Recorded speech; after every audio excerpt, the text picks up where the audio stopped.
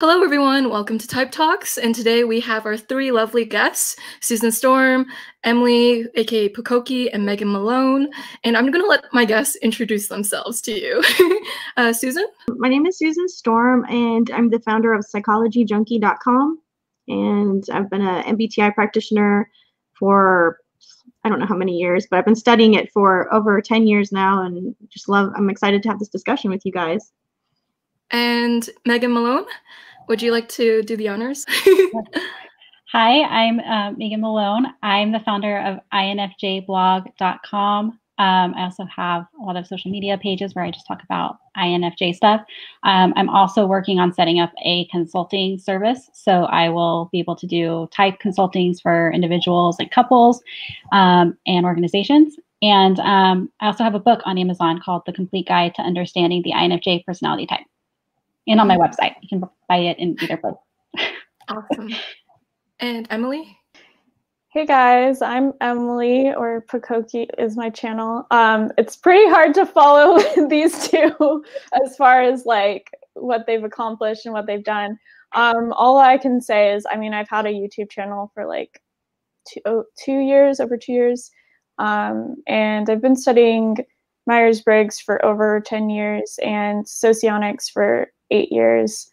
So I do know a lot about this stuff, but I don't claim to be an expert, and I'm definitely not a practitioner and stuff like that. But yeah, I just find it very interesting and stuff like that. So experience is really good too.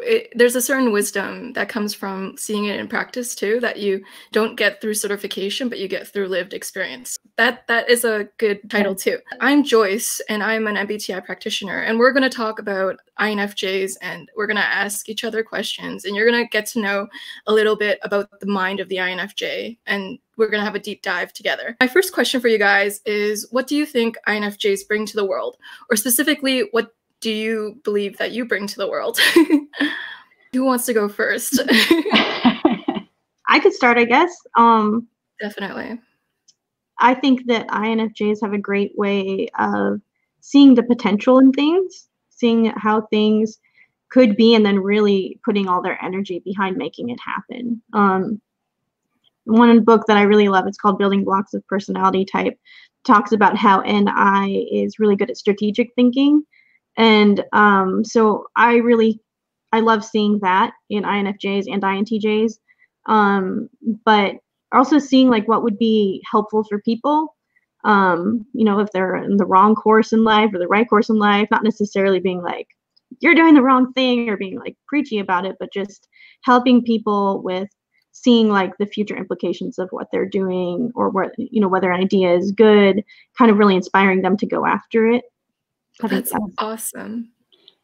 I agree with Susan. So I think INFJs are really good at, like she said, seeing potential, specifically potential in people, and helping guide people towards maybe better outcomes, or helping them find better outcomes for themselves than they might be able to find on their own. I think that's why a lot of INFJs go into counseling and coaching, because they're so skilled at this naturally. And yeah, I think in helping kind of inspire through that, maybe not inspirational in the same way that you would see other NF types like an ENFP or something, but being kind of someone that can understand your perspective and where you're coming from, and help you see where you want to be, and then kind of inspiring you to get there. Yep. And you, Emily? Yeah, I mean, both of them said it very well. I mean, I was just going to say we are very individualistic in the sense of like, when we do, like they said, when we're trying to inspire someone, it's not necessarily like an ENFP or an INFP or an ENFJ, especially ENFJs, I feel like, because they're very good at like group dynamics, and like, think of like the Oprahs of the world who are very good at like putting on a show for a mass audience. I think where INFJs shine is touching people's lives on a very one-on-one basis and inspiring them to action. And then in their own life, like Susan said, having introverted intuition and being that strategic mind, which also inspires other people as well. When they get close to an INFJ, they realize how much they actually maybe know and strategize about things, and that can be that can definitely make people not only feel better about themselves, but feel better about like their future and what they need to do in the future. That's beautiful, guys. I guess what I think INFJs bring to the world, or specifically what I see myself bringing to the world, is my philosophical view on relationships. So I kind of notice where relationships could be strengthened, in the sense that like where people could treat each other more kindly, or to be treating each other with more humaneness. And I feel like my strength lies in my ability to figure out what makes relationships more kind, what makes relationships better, and how can people foster more long-term fulfilling bonds with other people. Mm-hmm. Yeah, so it's like this big picture view on relationships. Yeah. Yeah. I just wanted to add to that. I'm sorry. Yeah, for sure. I was thinking about that just today, about my business and people that I work with. And I was like, how can I make the relationships better for these people that I work with? And I was like, I need to have a meeting probably next week to just like figure out some stuff with that. And so when you said that, I was like, wow, I was like just thinking about that. And I think that's such a great point, and something that we offer, because not everyone thinks like that and goes to that and acknowledges the importance of relationships. So. Mm-hmm. Yeah, INFJs are good at taking a 10,000-foot view, like a bird's eye view of their relationships, and having like a level-headed way of seeing how it could be better, or like helping the dynamic, because they can see it from a detached way, and that allows them to have perspective on the issue and not view it from like too close. INFJs are really good at meta-analyzing their bonds. So Susan, you had a question too, and I thought that would be cool to bring up. Oh, yeah, one of the things that I have noticed with me and several other INFJs that I've known over the years is that we sometimes find it really easy to blend in with people and connect easily in social settings and get to know people relatively easily, but then actually forming really deep, loyal friendships and, you know, where you can really be yourself seems to be a real struggle for a lot of INFJs. And I guess I was wondering, you know, this is something for sure I've experienced, where I can be really polite, and I really actually very much like people, so, you know, regardless of what all those introvert memes say about, you know, leave me alone in my house. But it is very difficult for me to find people who enjoy the same topics of conversation, the same, just who I feel like we can get to know on like a really deep, transparent level. Do you guys also feel like that's something that you struggle with? Yes, for sure. Yeah. It's almost like it's hard to talk about the things that I enjoy in day-to-day life, because people don't really care about it as much. I end up, you know, talking about the things the other person wants to talk about, or like the things that are going on with them, because I know that the moment it goes to the conversations I could like lose them, or like it's kind of like an alien conversation to bring up, and I know that. You kind of have this deeper side that you don't really feel permission to show everywhere, but I feel like that's maybe a people thing too, and it's like society at large doesn't allow us to show who we really are, and that it's like we kind of have to hide the part of us that we need to show in order to feel seen or to feel valued. And I feel like it's a large-scale human thing, but I feel like INFJs deal with it a little more because of that introverted intuition. It's just like, it's hard to show that. It's kind of like hard to communicate in a way that doesn't lose people because it's so abstract. Yeah. Yeah. I think that this is why INFJs are like moths to a flame when it comes to personality type, because it's something that we're naturally interested in, like human behavior and understanding people.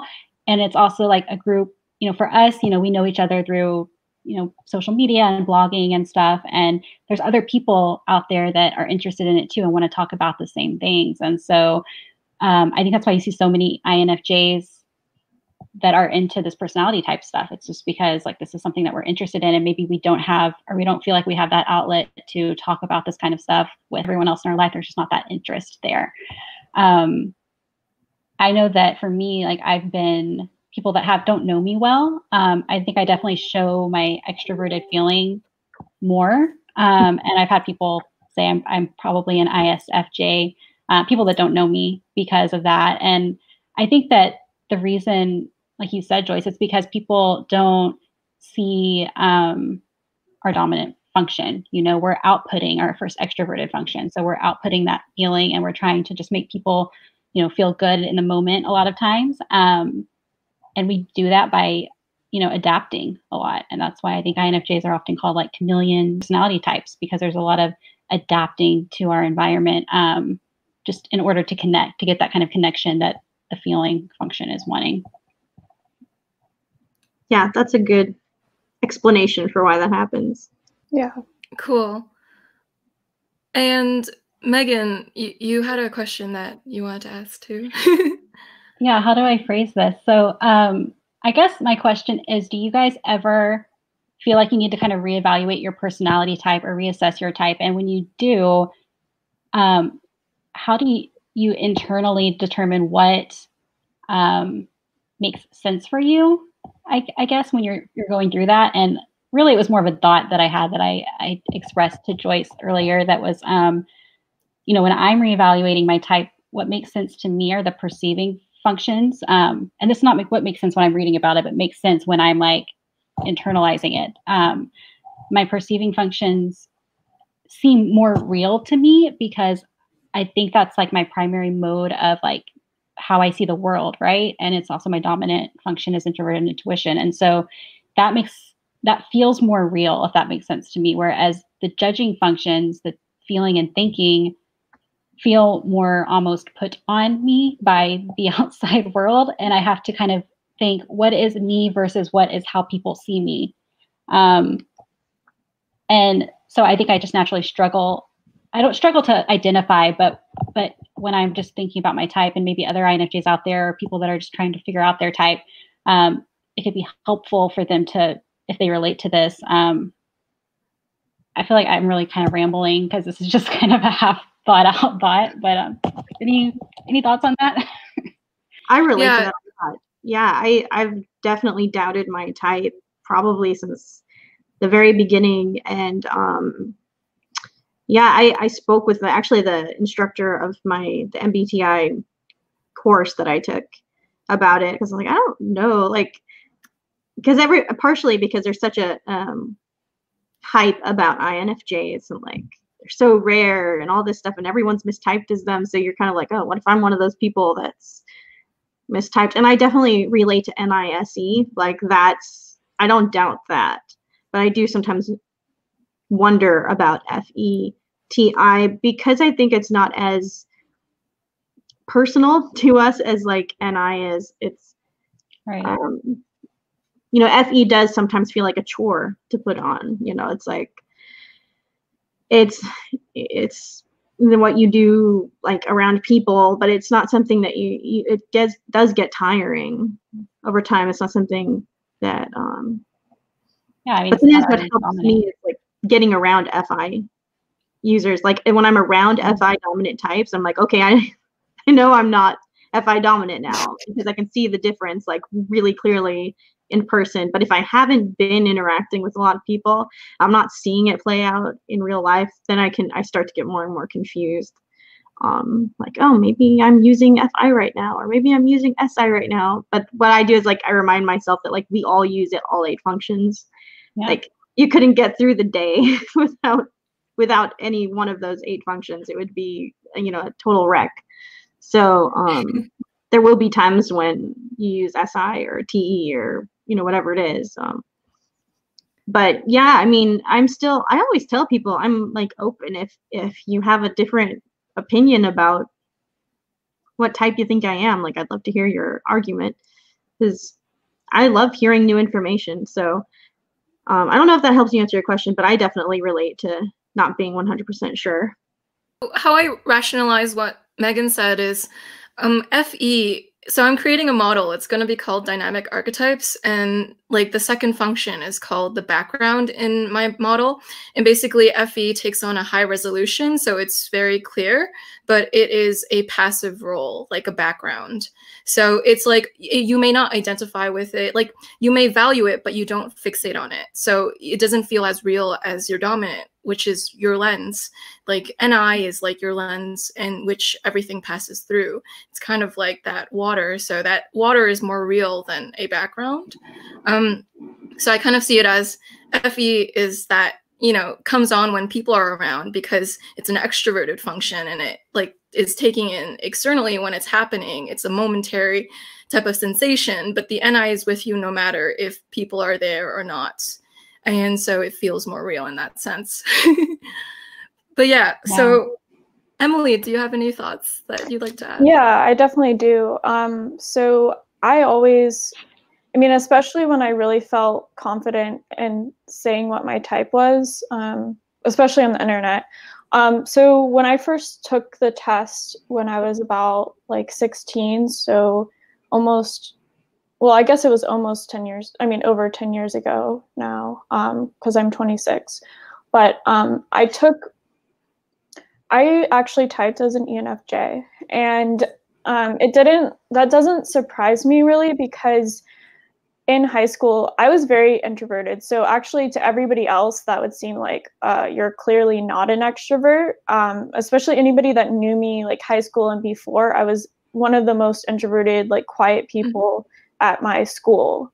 But I felt like I related a lot to extroverted feeling and obviously introverted intuition as well. Because I do genuinely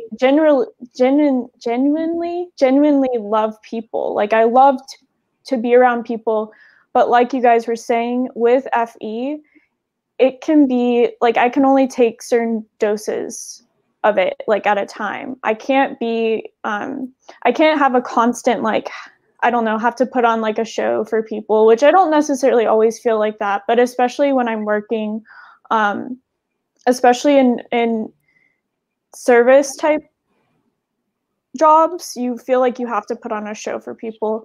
And the way I have really gone down to feeling more secure about my personality type, which it was very clear that it was an INFJ over an ENFJ, and they are sister types. But what I see is I look at like a grid in my head, and I have all of the personality types, and I go over all the cognitive functions and everything like that.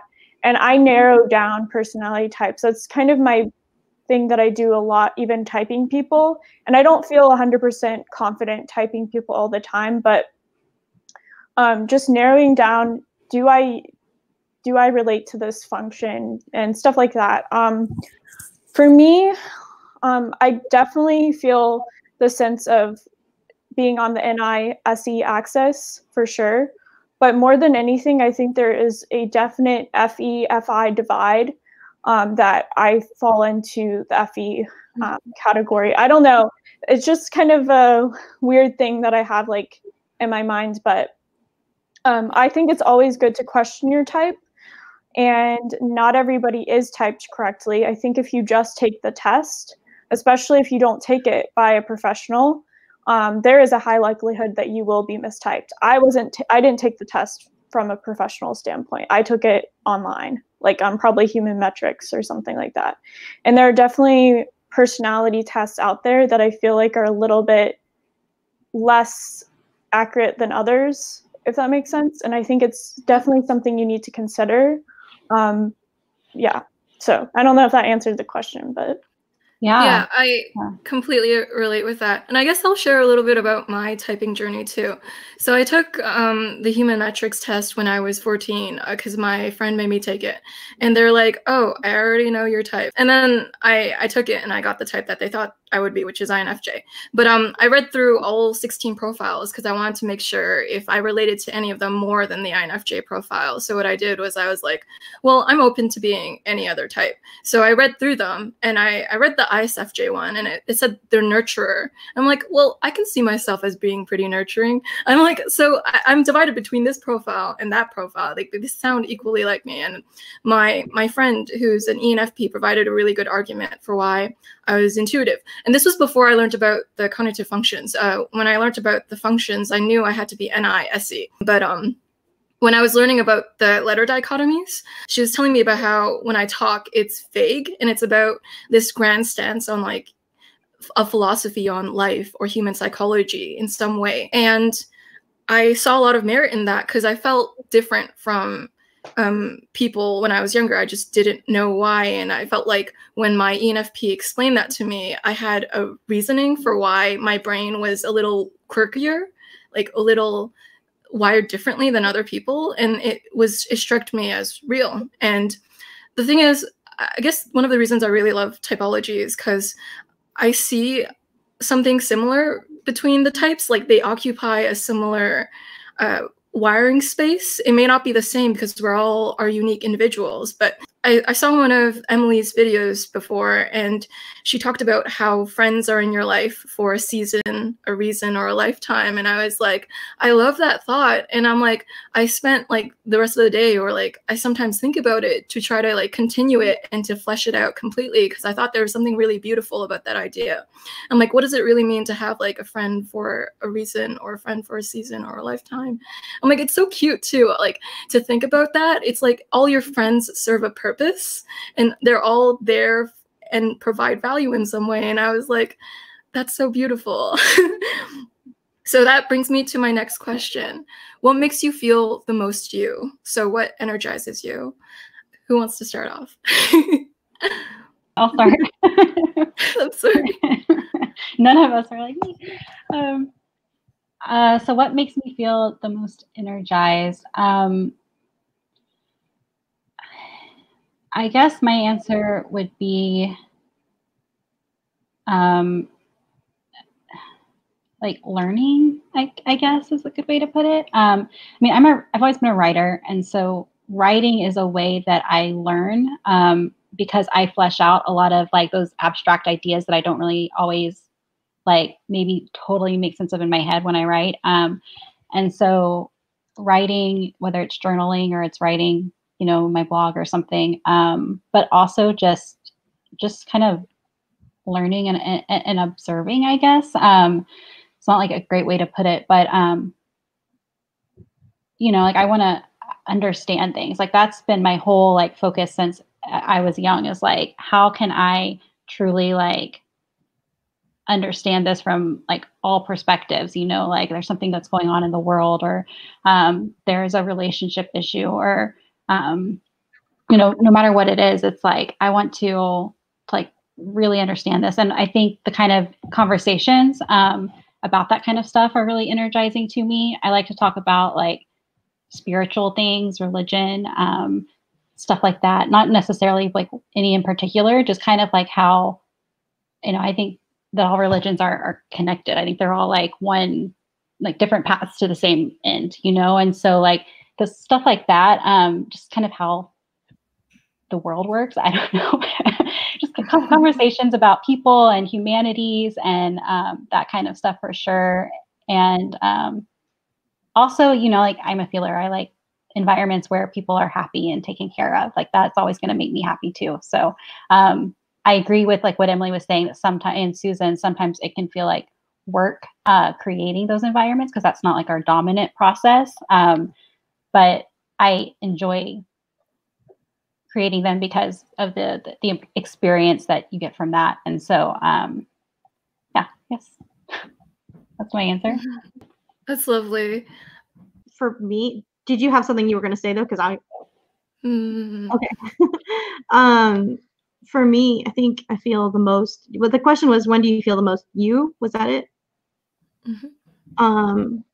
I think I feel the most me when, similar to Megan, I like learning and I like grasping kind of these abstract concepts. Like I loved reading Carl Jung's book, A Man and His Symbols, because it talked a lot about symbolism and dreams and what he had learned through trying to understand what different people's dreams meant. So that to me was like super exciting.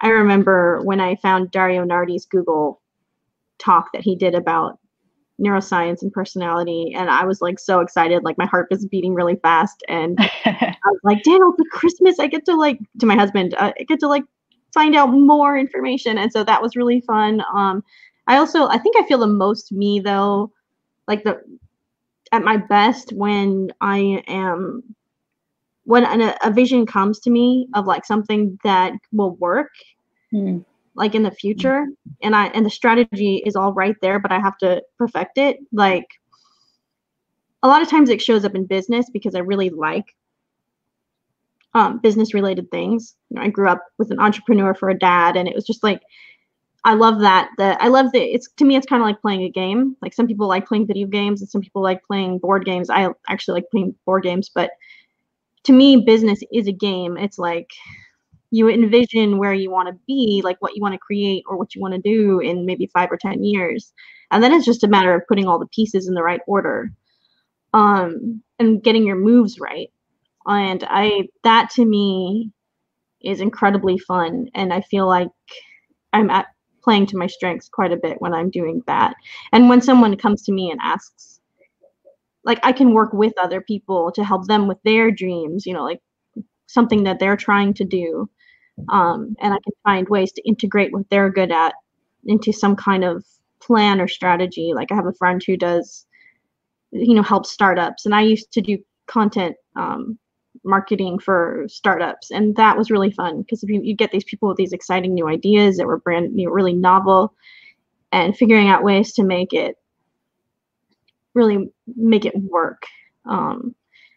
So that to me, like, is really, really fun. I love playing games like Risk or Me too. Yeah. Like I love strategy games. The more complicated, the better. Like Risks, even Settlers of Catan. I love Settlers of Catan. You know, just there's a lot of ones I could name, but a lot of people don't know what they are. But I love playing strategy games because I just love the process of being like, what am I, you know, I find them very like mentally stimulating, and I feel like I'm really in the zone when I'm playing them. And like also counseling people, I'm sorry if I'm going on too long, but like counseling people, like people like confide in me, I feel really like happy that they trust me. It means a lot to me when people confide in me. Like it makes me feel really honored. And that's when I think the FE comes out. If I can help somebody in some way and be a listening support system for them without judging them, like really listen to where they're at and try to understand. I love trying to get into people's heads and like figure out, this is what it's like to be this person. Like I love psychological movies and things like that, where you like really get into someone's perspective. And other people tend to find them very like slow sometimes, but I'm like, this is so interesting because I really feel like when I watch movies, I'm there. I'm in that person's shoes. Like I feel like I'm like very much empathic about movies, which I think a lot of people are, but a lot of people also aren't. Like my husband just thinks I'm a weirdo because I'm like, but it can feel the pain they're feeling. But so yeah, understanding people, and then like Megan said, like talking about spiritual subjects, like getting to understand different religions or different the ways different people think and what the meaning of, you know, overall meaning of life is. Really, it's all fun for me. So now I'm done rambling now, and it's one of Joyce or Emily can. So for me, what makes me feel the most me is when I talk to people who can speak my language. I kind of see it like there's a tweet that says, be around people who can speak your language so you don't have to spend the rest of your lifetime translating your soul. And in a sense, it's kind of like being around people where you can talk and they won't shut it down. Or I think this is a human thing though. So it's like, I just like to say things and feel seen or feel like understood or feel like at home with people. And what makes me feel at home is when people understand like my philosophical sayings, because I normally say them for like there's a pinpointed thing beneath it, and sometimes like people take my words at surface value, but it's not supposed to be that. It's supposed to be like this analysis of the human condition or something, and then it's not reciprocated. It's like I'm sending a bait and someone isn't reciprocating the bait, and I'm like, well, then my conversation bait wasn't taken, and now I feel like it feels kind of lonely in the conversation. It's like when you talk about something that sparks your NI and then it's not met with reciprocation, it feels like a psychological loneliness because your cognitive wiring is being dismissed in some way. And I bet like a lot of intuitives might deal with this, or it's just a human thing in general. But it's something that I go through a lot because I talk about very esoteric subjects. I like talking about psychology and philosophy and the human mind and what makes you happy, like what about your human experience is important to you. All these topics that dig a little deeper than what people normally talk about. And it kind of like makes me happy to know these things about people, because I feel close to people when I can talk about abstract concepts with them. I feel like there's always a barrier between me or that person if I'm not allowed to speak esoterically, or like to me it's not esoteric. To me it's the clearest thing ever, but to other people it can be lost in translation, and I can feel like my existence is kind of lost in translation. So it's nice to have like you guys, you know, Megan, Susan, Emily, where I can talk to about these things and feel like you guys get my frequency and you guys get my wavelength. Yeah, for sure. I agree with that. I've definitely felt that, putting out the bait, like, can we go here? And then having it rejected, and it feels like, okay, let's talk about paint color some more. You know, something that's like really, you know. Or even sometimes when people try to meet you there, but you're just on, like, it just feels like you're on different wavelengths. And then it's just like, we're not talking about the same thing. It's not even worth me continuing because we're not matching up. And that can be frustrating too. For both people, I guess, but I've definitely experienced that before. I think that's so really true. Oh, go ahead. Oh, I heavy relate. Yeah, Pucokie. Yeah, Megan, I agree with that. I think in going back to FE, like, I think that's where it can be draining for us, is like, because we're really good at matching people, just like the chameleon thing. We're good at matching, like, we will meet you on that wavelength. Even though it's not the wavelength we are on or that we want to be on necessarily. For me, I related to all three of you guys as far as like what excites me and stuff. But more than even typology, which I am very interested in typology and understanding like the human mind and stuff, I would say like an overarching umbrella that I'm like very energized about is human potential and also personal development. I've been studying personal development a lot, well, not a lot longer, but at least a few years before I even got into like personality theory. I was like 12 when I first got into personal development. And I just found that I found solace in that because I felt very misunderstood by so many other people. And I was able to kind of, I don't know, use that as a way of like, feeling like I can, I don't know, find my lane in life, because I think, especially as INFJs, we get told all the time as when we're going through school and we're younger that there's something maybe wrong with us if we actually like show who we are to people rather than just putting on this FE mask. So yeah, and also I really love inspiring people and getting people to realize their own potential as well. So ever want to ride like the fast track to becoming my friend, talk about what Emily said about human potential and personal development. It doesn't have like, I'd like to hear your view on it, like not some scripted view that you've read in a book, but like what is a view you've formed through living, or like just your general thoughts on it. Like another thing that makes me feel kind of lonely is when someone says an opinion, but it's not their opinion. It's something that they've like read online, and you can tell that it's not something that they've thought of themselves because it's lacking some sort of depth to it. And I'm like, just tell me what you think. I'm like, just like create this philosophy of what you think about personal development or like your life or stuff. And I feel alone in the sense that when I'm met with philosophical topics, sometimes people are reciting information they've read instead of telling me their earnest thoughts about it. And it's so lonely that way, because it's like I'm talking to a book. And I'm, does that make sense? Yeah. But yeah, enough about me.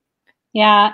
And another thing that in just communication and relationships that I really value is when people can't, or maybe they don't understand where you're going with something, but they react with like, hey, I don't understand that. Can you explain it to me more? Or like they're like enthusiastic about understanding. Like that's the best kind of reciprocation I think as an INFJ I can get from someone who doesn't quite understand maybe where I'm at with something, but just expresses that like they still care and they want to understand, you know, and wants to hear that from me, because otherwise I'm just going to shut down. If I don't get that, I'm just going to say, well, okay, you're not interested in this conversation, so I'm just going to shut it down.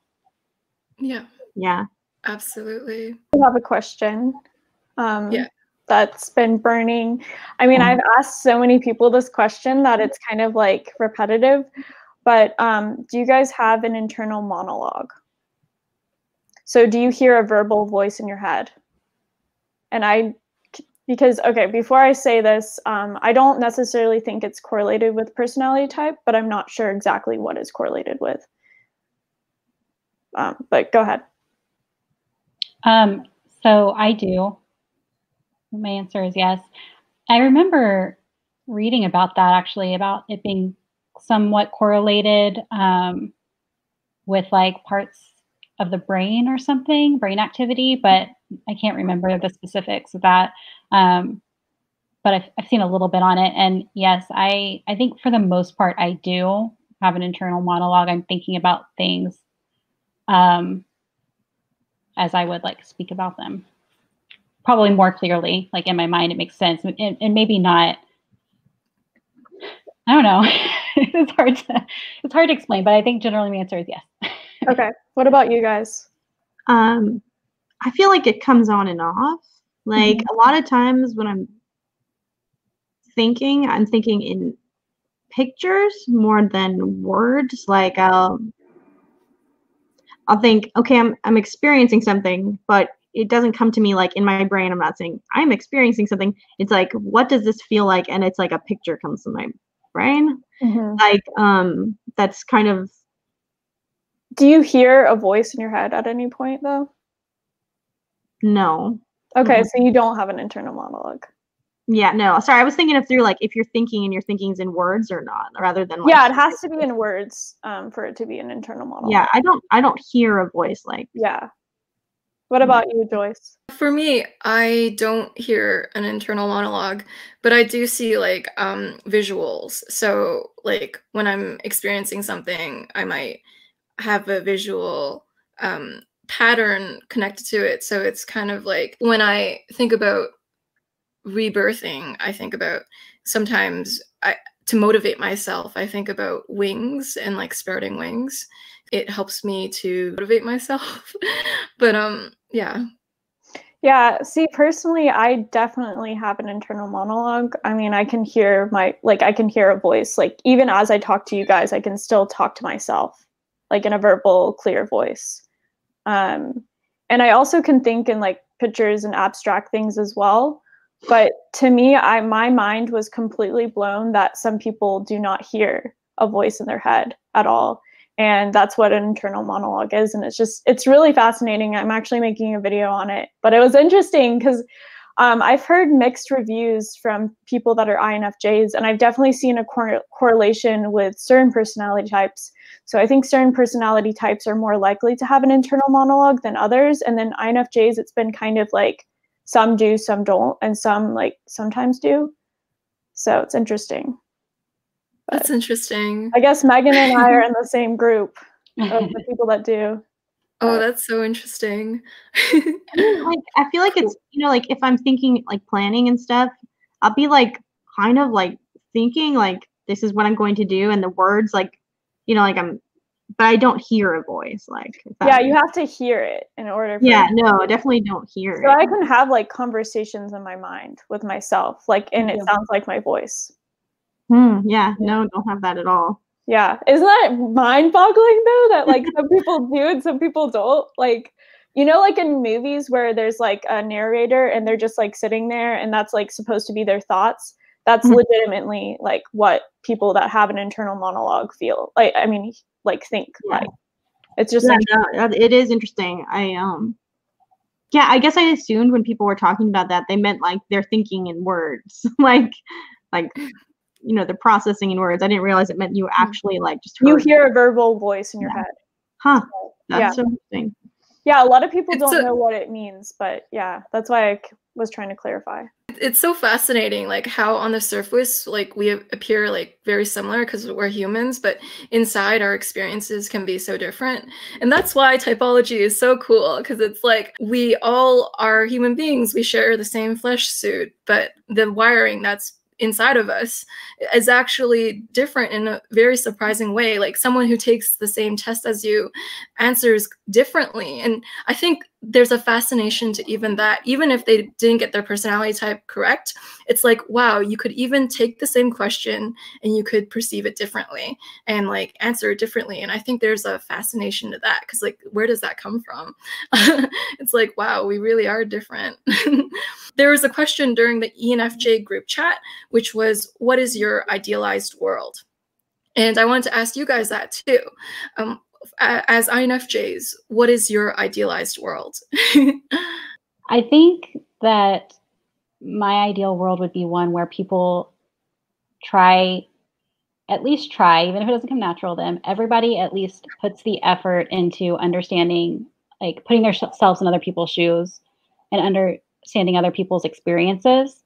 I think that would eliminate a lot of the conflicts that we have today. My ideal world wouldn't have like war, you know, the violent kind of war that we have now, because I see that as something completely unnecessary. And if I was leading things, there would be no way I would ever, I just don't see a path that would need to lead to that level if the world was prioritized empathy, I guess, more and diplomacy and, you know, rather than just winning. You know, I think we live in a very like winning centric, especially in the United States. So I'm in Texas, but the United States is a very much like we have to achieve, we have to win kind of mentality that people have, like they grow up in. And I think that often triumphs caring for each other. You know, success can triumph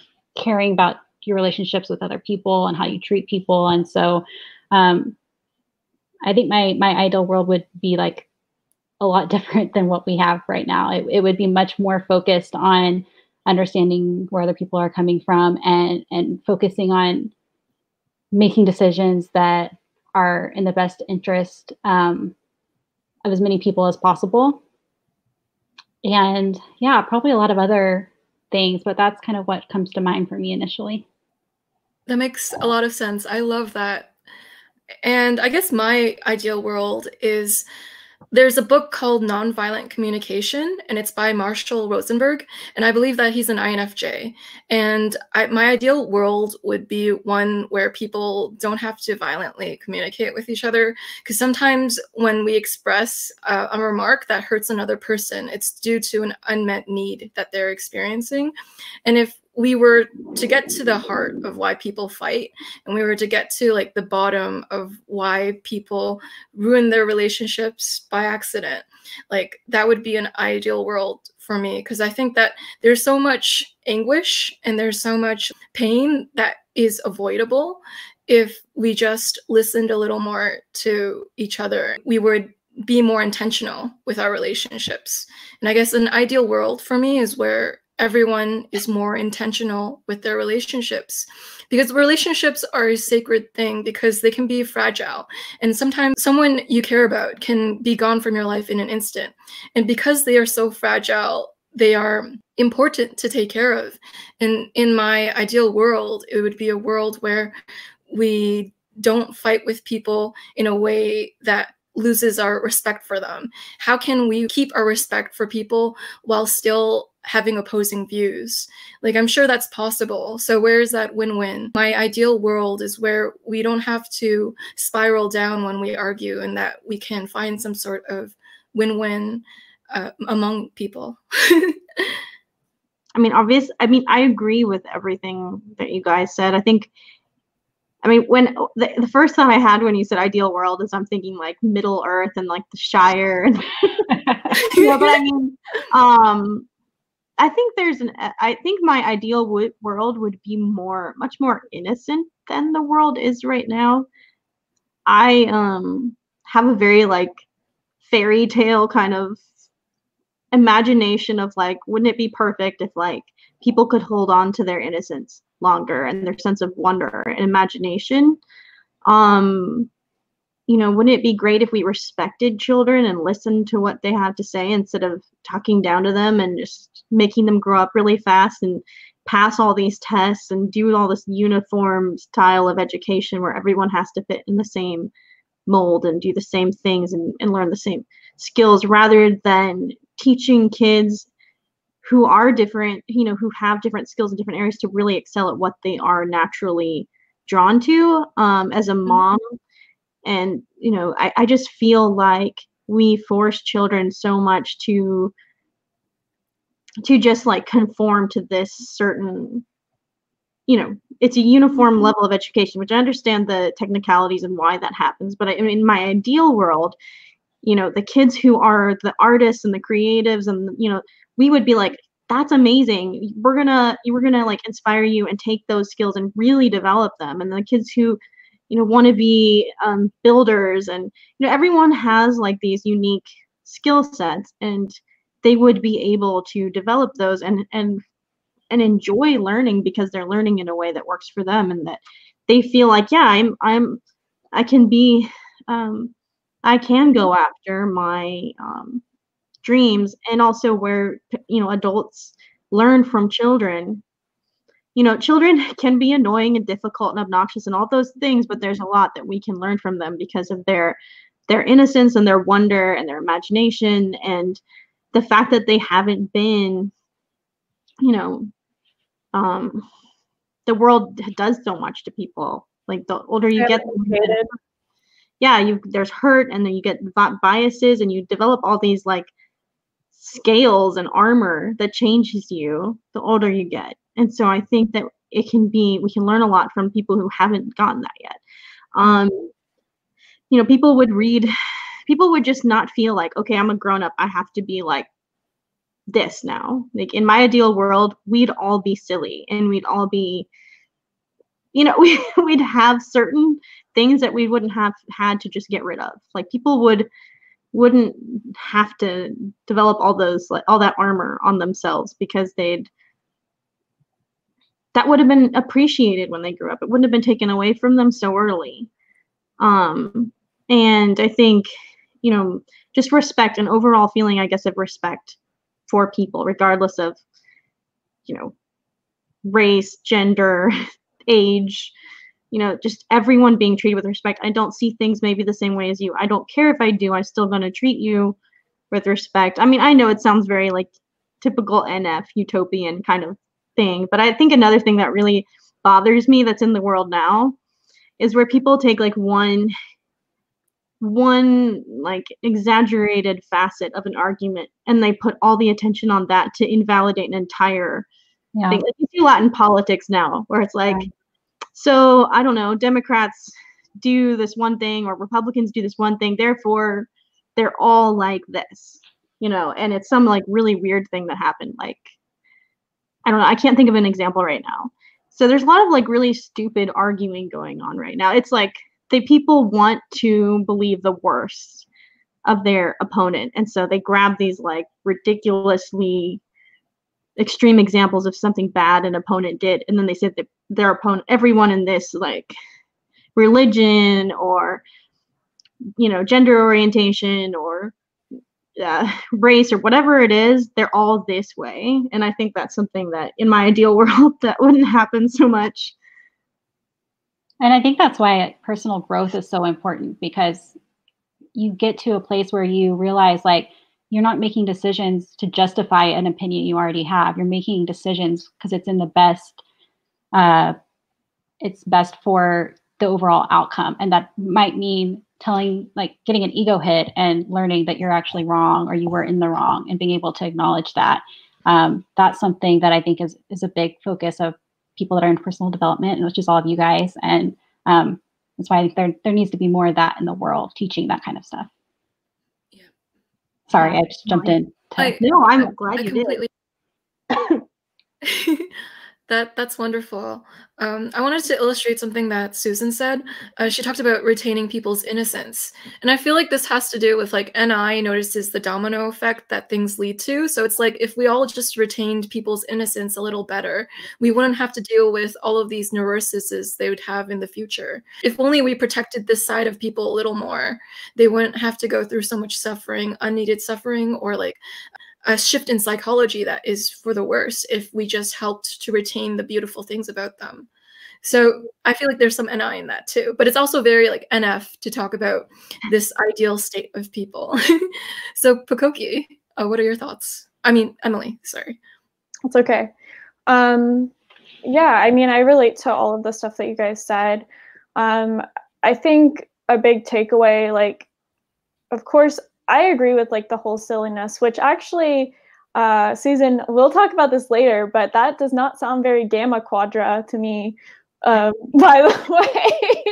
the way, that's like beside the point. But anyways, I think there's a lot of cancel culture out there. I think that's a good term for what we were describing as far as like seeing your opponent and like basically someone does one thing wrong. Oftentimes that's not the case. Like there are people that really do a lot of bad things, like people that, you know, commit like crimes that are especially against children. Obviously those people do need to be marked like as they need to be canceled. But in general, people are imperfect, and what you see like in society and what people show in public is very different than what you may see in private with a lot of people. And so it's very, I think the ideal world would have a lot of empathy. It would be a lot more open and a lot less judgmental. And also just really, I think we have a good, like as INFJs and NFs in general, we have a good sense of getting in, I would say mostly ENFJs and INFJs are really good at getting in other people's shoes and taking that journey. Like, I know you guys were talking about this earlier, but like I watch a commercial and I will be moved and I'll start crying. Like, I mean, it's just something like, I definitely am not perfect about that, like I've definitely, you know, canceled people in my mind or something, or, but I think it's just the lack of empathy, the lack of, I don't know, just realizing that we all have our strengths and just lifting up each other for those strengths and then helping each other with maybe the spots that we're weakest. Like in the ideal world, I would still have people that are maybe more hands-on with things because I know that I'm not necessarily good at like, I don't know, doing everyday tasks, for example. But I don't know if that makes sense. I definitely relate to a lot of the stuff that you guys said, for sure. So. Yeah. And I thought it was so beautiful when you guys talked about the silliness in an ideal world, because that's how you know someone is vulnerable. Because if you can be like silly around them and you don't fear judgment, you can be yourself, you can let loose. You don't have to like protect yourself or put up a face. And so there's a beauty in that. Yeah. I love it when I see people's authentic, like the inner child come out. Yeah, we're such NF gushy hearts. It's beautiful to have a personality that, you know, cares about the state of people and the state of humanity is what keeps humanity.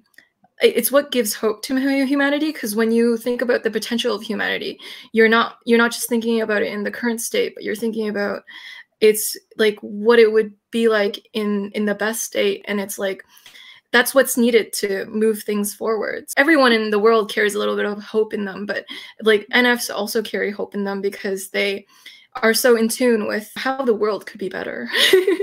Yeah, sometimes I feel like I carry hope for like on my back for a lot of other people that don't carry it. I mean, I can be cynical sometimes, but overall, like my mindset is always hopeful because I'm always looking at how things could be better if people just spend time understanding like different perspectives and stuff, and being more compassionate and empathetic. And so I totally agree. That was really beautifully put, Joyce. I think another thing, not to like, but one thing that I also think is really important in my ideal world is like everyone having a sense of gratitude for what, like the earth, like, like in Native American cultures, like, if you had a sense of thankfulness to the earth for like giving, like food and Yeah. definitely take, I sound so idealistic, but I mean, definitely take better care of the planet. And there would be a sense of like, wow, I'm so thankful that I have this apple, and I'm going to like give something back in some way because I have this. There would be a sense of like reciprocation for everything that you are. Because we're seeing how it's all connected, how we're connected to the earth. Yeah. And yeah, when you treat things with value, it leads a positive cycle. Because if you start forgetting to be grateful, it starts a lot of other things too. Like when you treat something and you take it for granted, you start treating it a little worse. You start getting a little more lazy with it, and you start to put other things more important than it. And if we start putting all of our priorities more important than the earth and other people, then we're going to end up putting our own goals in front of what really matters. But we should really be putting what really matters in front of that, if that makes sense. Yeah, absolutely. But yeah, any closing thoughts, guys? This was really fun. I loved connecting with all three of you. And I mean, I could probably come up with like 2,000 more questions. For real, we could probably go on for like 3 hours if we didn't stop ourselves. This is awesome. I'd love to invite you guys. Yeah, I'd love to invite you guys on another time too, so we can continue our idealistic NF talk together. We'd eventually figure out how to like change the world for sure, solve all the problems. Yeah, that'd be pretty cool. You guys are always welcome to come on my channel if you want to do that. That'd be so fun. And I do want to note, like, especially with you, Susan and Megan, it's so interesting because like when I mean, just even before I did YouTube, I was familiar with both of your like stuff online. I've read both of your blogs, and like I knew like who both of you were. Not in a like, oh, I know this person's name is this person, but like I was familiar with your content before I ever like put stuff on YouTube, if that makes sense. So I think it's really cool. So I know it's cool to all be connected. I'm sure I was like, I think I was familiar with your YouTube channel for a while too, and I definitely read Susan's blog probably before we ever like actually met. So it's cool to like all connect and come together. Yeah, it's like all coming around full circle.